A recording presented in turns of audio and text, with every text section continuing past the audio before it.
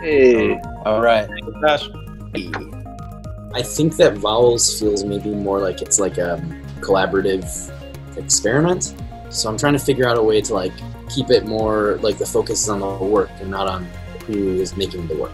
That ties into a little bit of like how we approached the design of the face. And we talked a lot about how can we envision something that is drone appropriate, but also feels like an entity or like a monolith coming from outer space to like visit us and perform.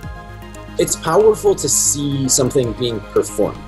We interact better with things if they appear to be human. And so seeing a face does kind of make you have a more realistic connection with the performance.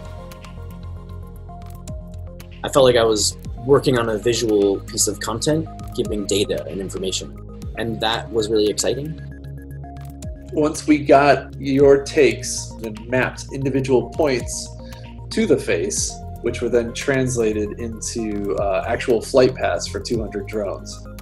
You can only go 15 miles per hour tops. When your head is blown up to a 350-foot head, the drones on your bottom lip suddenly have to travel 60 miles per hour. So we had to take the whole thing and slow it down 5 times and then shoot it and then speed it back up 5 times so it would match the original lip sync.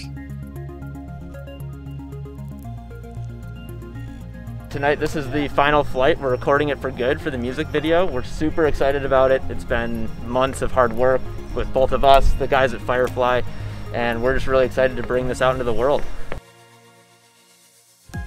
To have a song that you've written be performed by something that is like bigger and grander, I think it does really effectively communicate like this is not about the artists, it's about like the song itself and just making something beautiful. Like, I hope that they're more obsessed with you guys and how you made the visual. Thanks, Josh. For us, we're just hoping people actually believe that it's real. I hope that this, for you guys' sake, is not viewed as a hoax, because like, you really did it.